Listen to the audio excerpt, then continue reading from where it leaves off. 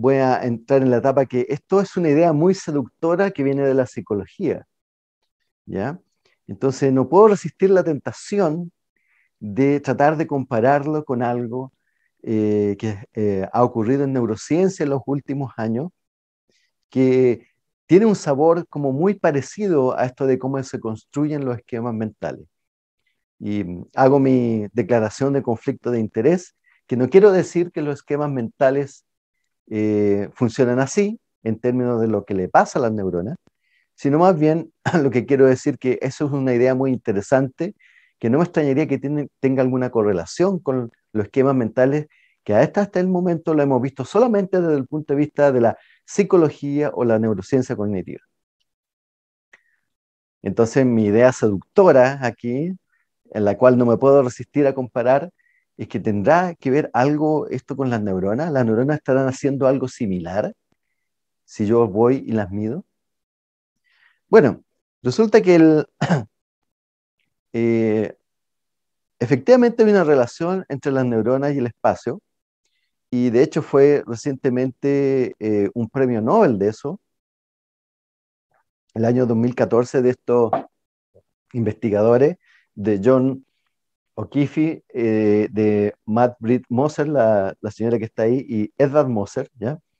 Si alguna vez tienen la oportunidad de ver una charla particularmente yo recomiendo de May Britt Moser, la señora que está ahí, porque es muy loca ella. Entonces, es muy entretenido ver sus charlas, así. Es una gran comunicadora, así.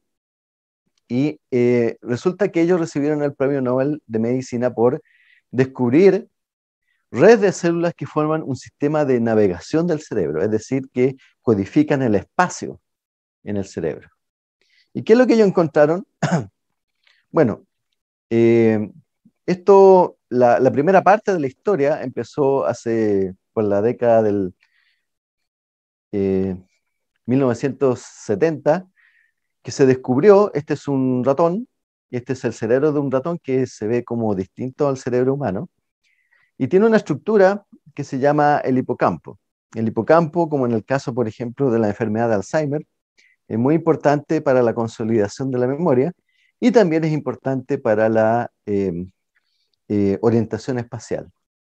Entonces, ¿qué es lo que se sabía? Que, por ejemplo, si esto es un laberinto cerrado, una cajita, en que permitimos que un ratoncito, ahí está el ratoncito, que se mueva libremente, y se hace el experimento de ponerle un electrodo en una zona del hipocampo, de tal manera que podemos medir la actividad, medida como potenciales de acción, ¿ya? Clase de biología, potenciales de acción de las neuronas.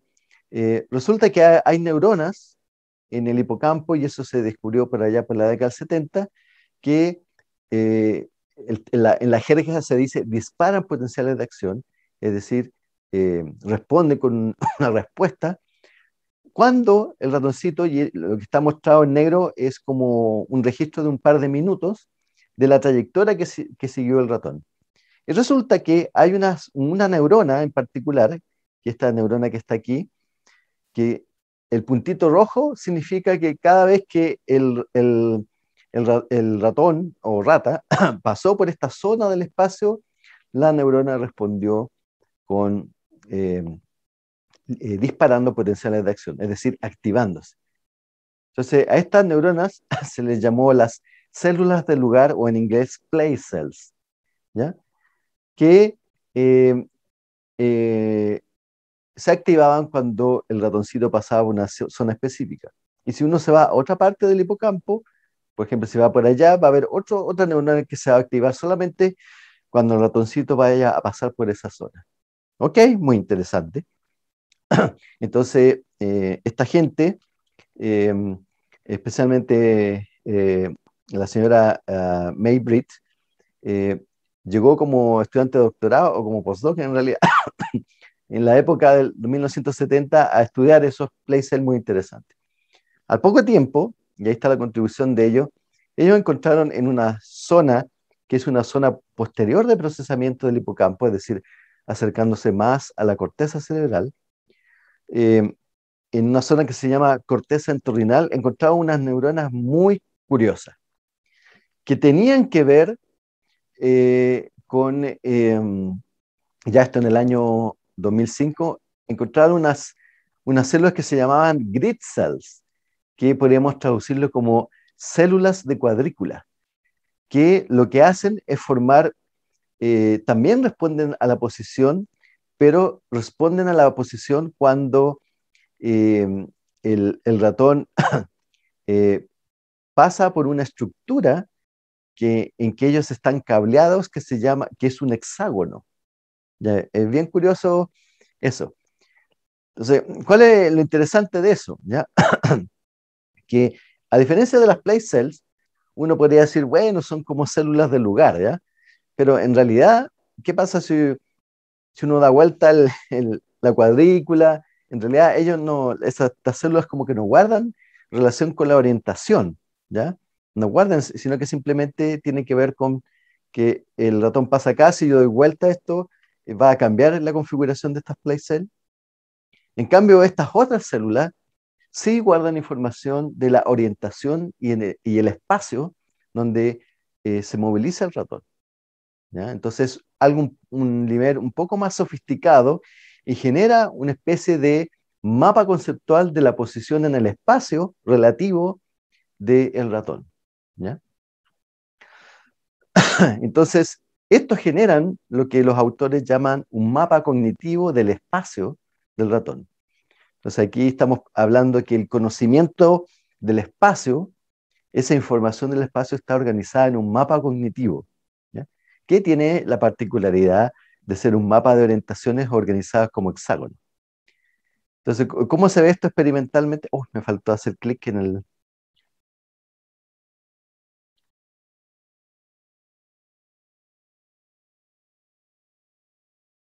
¿Ya cómo se ve esto? Este es el experimento.